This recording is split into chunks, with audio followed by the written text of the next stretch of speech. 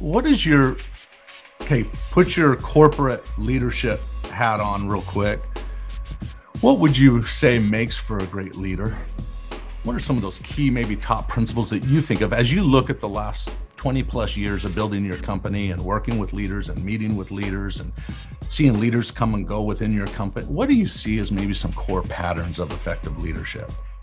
You already know. My passion and my mission to help you unleash your greatness within. My heart goes out to the underdogs that's on their way. If you think you can go from good to great, okay, let's motivate. GreatnessWithin.com. TJ Hoisington. GreatnessWithin.com. Well, I think you have to be able to, have the hearts and the minds, the energy and willingness of your workforce. Like, you have to be inspiring. You have to, communicate. I think being a great communicator is very important. Look, a lot of people in an organization are tasked with very specific things every single day. And without a bigger, greater purpose that they're working towards, they can lose interest. And if they lose interest and move on, maybe your organization is better for it. But if they lose interest and don't move on, then you actually can have some significant structural issues within a company. So communicating of what we're all working towards, even if somebody feels like maybe their particular, part that they're playing in the story isn't the grandest, they're not playing lead guitar, but they are part of the band. And without them, like, we don't succeed. Right. So I think, like, communicating, ensuring that, like, you do have, like, the hearts, minds, the commitment of your people, and that they all are very aligned around our common goals is a big part of it.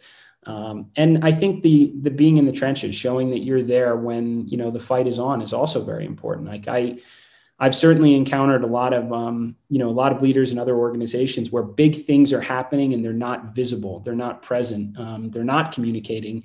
And you have to wonder the impact that that's going to have on the workforce, who's saying, if my leader isn't here when things matter most, like, when will they be there? Right. So I've tried to make a point of being very visible, even on what I think, could be some of the smallest things on a day-to-day basis, to know that, like, I'm there, I care, I give about what's being worked on at the moment.